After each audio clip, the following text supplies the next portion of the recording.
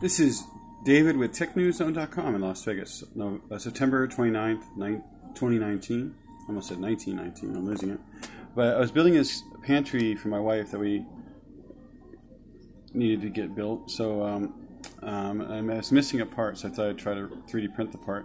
I needed one that looked like that. I don't have that exact part, but I found one on Thingiverse that's a little different, but similar.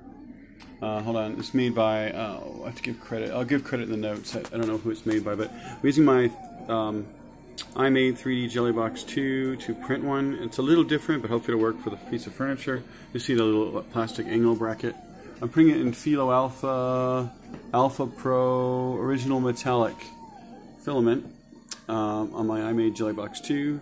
My Jellybox2 needs to be a little bit, I think the tension's a little light on my X-axis, my bad, science teacher in training, I should know that, X-axis, but I slowed it down to 58%, so it's doing well, and I slowed the jerk, I slowed some other settings, so it's a little slower when it prints stuff, so it's printing out 3 of these little L brackets, so I'm trying to figure out the exact size. I'm printing one at 100%, one at 90%, not one at 110%, so hopefully I'll get it right the first time. But one's printing at 90%, one's at 110%, one's at 100%, just in case they're slightly different size.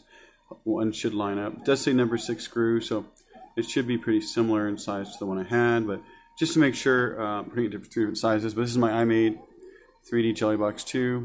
It got abused a little when we moved and cracked here and there, but it's still printing beautifully. Despite being damaged a little bit by my move this summer. There's a couple cracks in the top, but it's working beautifully still. It's an awesome printer. I had some issues, but it's more just because I moved it around and stuff than the printer. And it needs to be tightened down a little bit. But it does work very, very well. I am printing in Philo Alpha printer filament. They sent me little wee rolls, like maybe 2/3 size, maybe half size rolls. But they're pretty cool. Those rolls will come in handy if I run out of, when they run out, I can use them for other filament because they're little bitty rolls. But this is Dave with TechNewsZone.com, printing out a useful part for a pantry for my wife, a little miniature pantry that we won. It was a kit though. When you win a kit, you gotta build it. But I was missing one part, as far as we know so far, one of these little L brackets on my sitting on my antique MacBook. I'm using Cura to slice this. It's an egg I'm doing for science. I'm actually in science teacher training.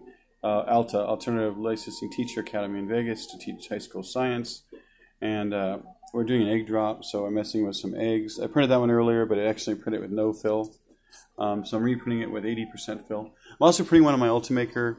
We recently received a gift of an Ultimaker 2 Go. It's cool. It's smaller than the Imade Jellybox2, but it does print pretty decently. Printed that little Cheshire Cat pumpkin earlier. Upside of the jelly box, it can print bigger. I was just having some line issues. This